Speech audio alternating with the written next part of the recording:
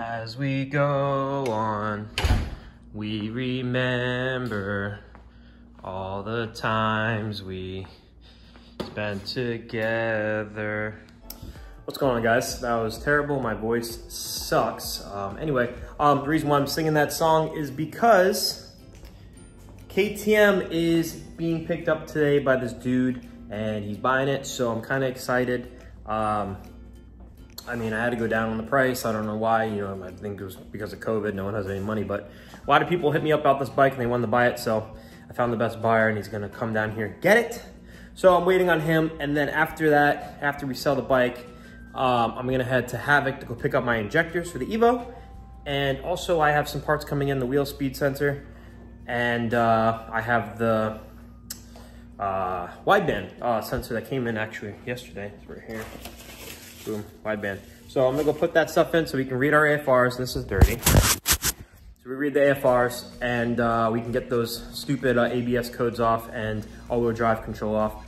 And then we can head to HP Logic for tuning. So say goodbye to the KTM. Hopefully he comes. And if he doesn't, I still got it. And let's make sure the Evo is ready for tuning, I guess, right? It's a cold blooded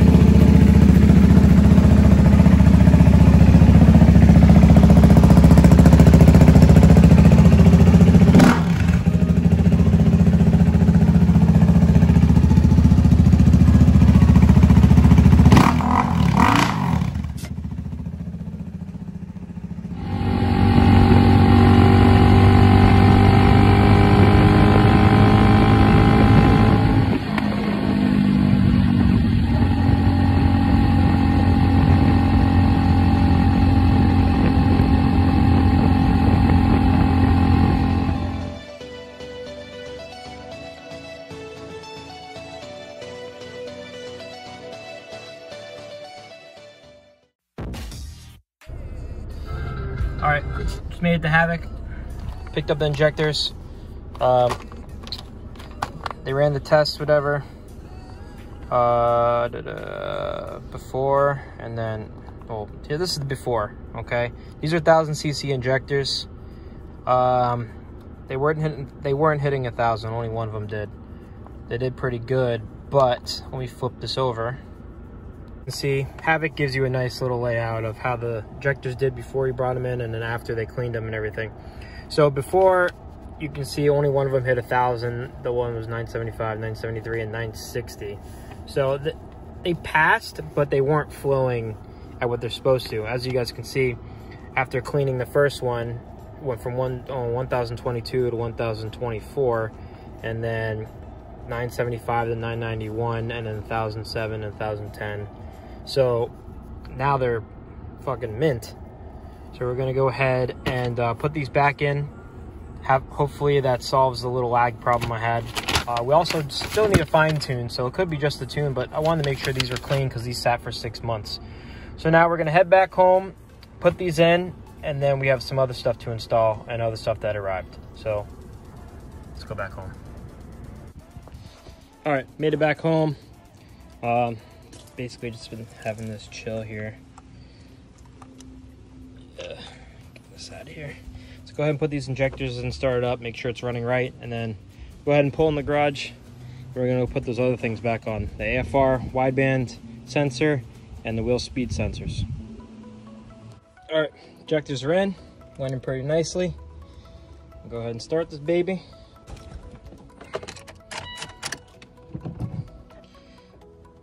Prime it a little bit.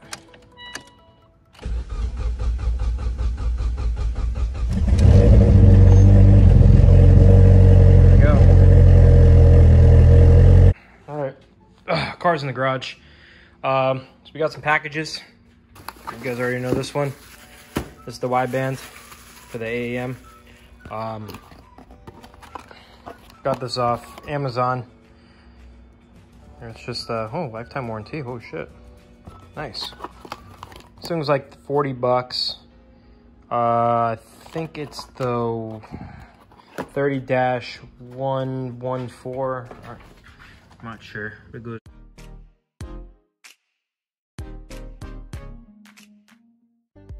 right there. I got some other stuff. This and this. The speed sensors, both sides, and also got this Rally Art oil cap. I'll tell you why I got this and why I'm getting rid of the breather. But for the driver's side, the passenger side front, it's going to be part number ALS 1784. Got this off Amazon as well. 18 bucks from China, you know, no big deal. The ones from the factory ones are fucking $280, so they can go sit on a fat one. I ain't doing that. So the speed sensor, as you guys can see, goes in right through here. Let me put the flash on. There, speed sensor, sorry, right here. It goes all the way up, goes around this little thing, this little plastic thing, and it goes right into there. Boom, okay, right through here. And then it comes up over here, right around here, to this clip right, where is it? Right there. The one with the blue on it. See it? Right there.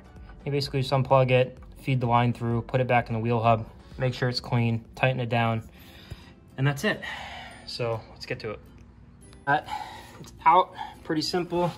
Pull it off with a screwdriver, a little grommet, and then you have a 12mm back there. And you got the 10 right here, and then you just gotta take it off that plastic thing right there, unplug it from the top, it all comes out, and you're gonna put the new one in the same way. So let's go ahead and do that. That went in pretty well. The only thing you have to alter is, see this line right here? It comes with like a black cover on it. You just gotta cut it so it fits in there a little more, so you have more room.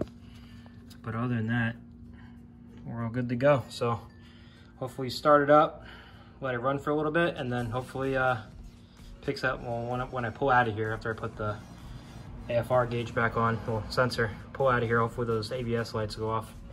If it doesn't, then we know it's the transfer case needs to be bled, because the clock spring I know is not broken. So let's go ahead and put the sensor on. All right, wideband sensors installed, zip tied, all nice and good. Now the last thing is going to be the oil cap.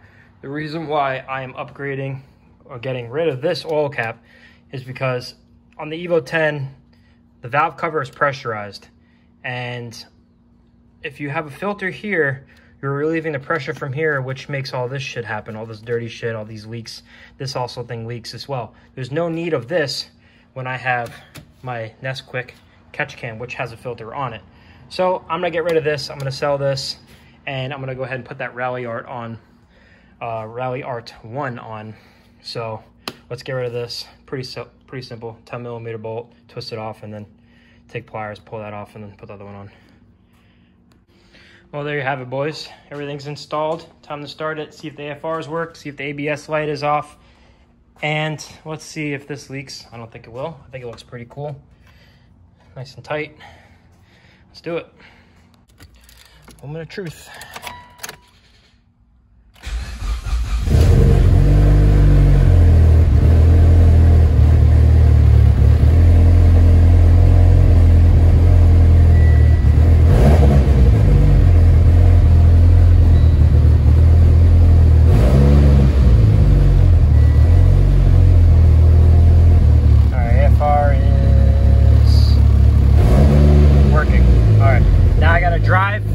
To go off.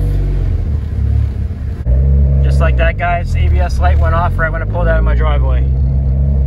So let the car run for a little bit.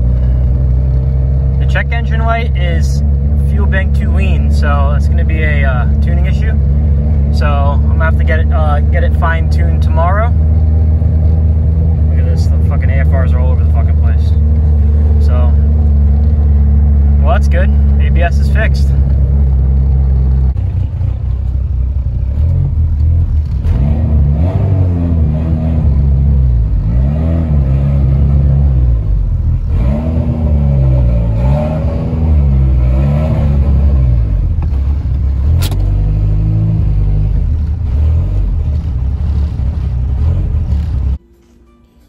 What's going on, guys? It's a new day.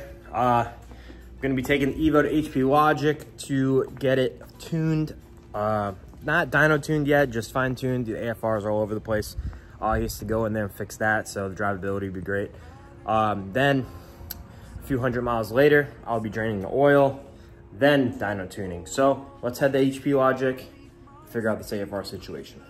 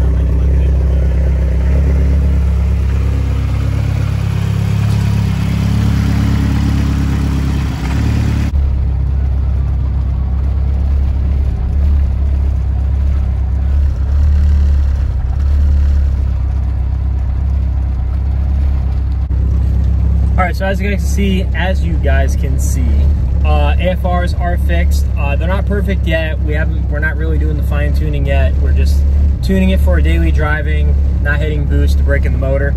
Once we get on the dyno, then we'll fine tune it, make sure everything's running great. The problem was the O2 sensor. So I had to disconnect it, which it's actually on the inside of this floorboard, right up against the column.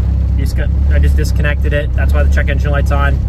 And he went in there and adjusted some fuel. I'm gonna get a new O2 sensor just to get rid of the check engine light. But yeah, so car's running great. I've drove it around for a little bit, so kind of good, kind of happy with it. Motor sounds great, so it just feels really good to be back in this car and it running good. So I can't wait for the dyno.